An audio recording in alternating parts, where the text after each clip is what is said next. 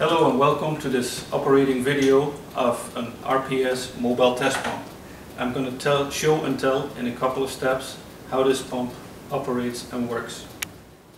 This video is split up in a couple of steps. First I'm going to tell you the pre-job check, the general information.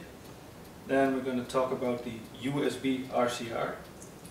Then we're going to operate the unit, perform a pressure test, and last but not least, we're going to generate a certificate from the RCR software. Next to the instruction video, it is advised to read the user manual. This user manual can be provided with every unit.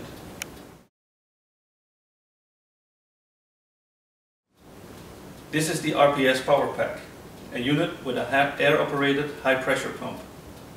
This means that with an air pressure of 0 to 7 bar, a hydraulic pressure will be realized.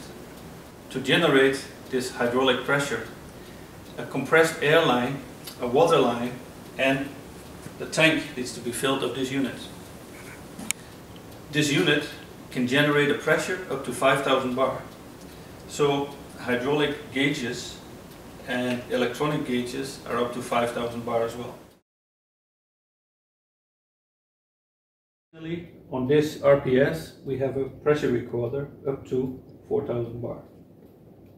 Next we have a USB RCR installed, which is connected to the laptop through a USB cable. To set up the RCR USB, the software side, we need to go to the new Open tab first once we've opened up the software, and then we go to the 5,000 bar default oil and gas in this case. Then next we have the channel setup, and we can select the channel from the top and basically put it in the bottom of the screen. So in this case we have the transducer with this number installed. Over here we can change colors of the lines ultimately in the recording screen and set up the sample intervals, etc., etc.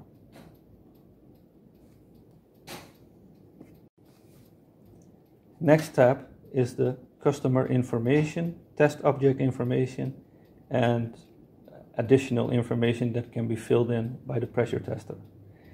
All of this information on the left hand side will be shown on the test report ultimately.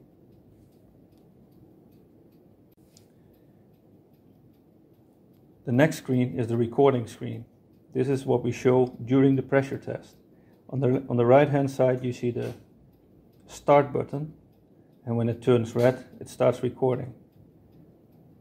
When we hit the stop button it turns green again, and we've recorded this little section. Once pressure testing is done, we can then generate a certificate and save it as a PDF or print it out on a piece of paper. The test outlet is situated at the back side of the RCR and comes with an autoclave fitting where the hose can be connected to the test object. Next we're going to perform the hydrostatic test, but before you start, a risk assessment should be done and mitigation measures should be in place. This should be according to your location standards. Before we start, we're going to hit the start button on the USB recording on the laptop. Then we're going to make sure that the right recorder chart is installed and that the recorder is ticking. Next we're going to make sure that the bleed valve is open and the isolation valve is open. Next we're going to make sure that the bleed valve is open and the air pressure is switched on to the pump. Next we're going to check if there's water in there or if the direct feed is connected. To make sure that the pump is working, we're going to pump and circulate through the bleed line.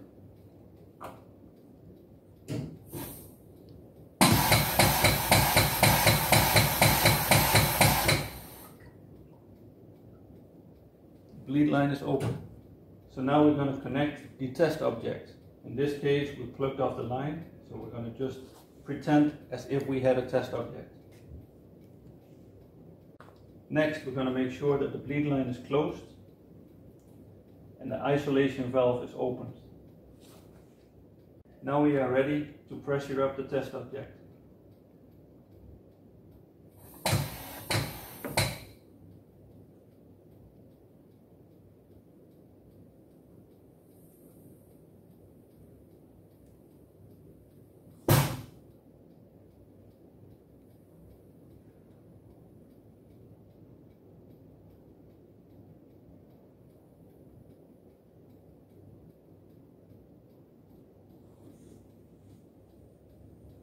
We have reached 2000 bars. Next we can close the isolation valve, but in this case we have a pressure transducer connected, so we cannot close the isolation valve, otherwise we wouldn't see anything on the laptop. It's a good practice to dial back the pressure of the pump so nothing can happen during the test. Then we'll switch off the air to the pump. When the time is reached of the pressure test, we can bleed by opening the bleed valve. Until the pressure is 0 and everything is safe again.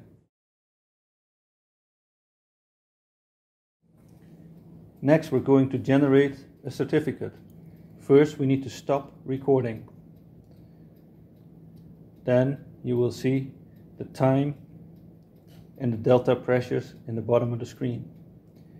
Before you generate a certificate, you can then play around with the screen itself and focus on different areas. Once you have the right picture, you go to the left-hand side of the screen and hit Save and Print. A certificate will show on the left-hand side of the screen and can be generated as a PDF. In this case, we put test and we'll save it on the desktop.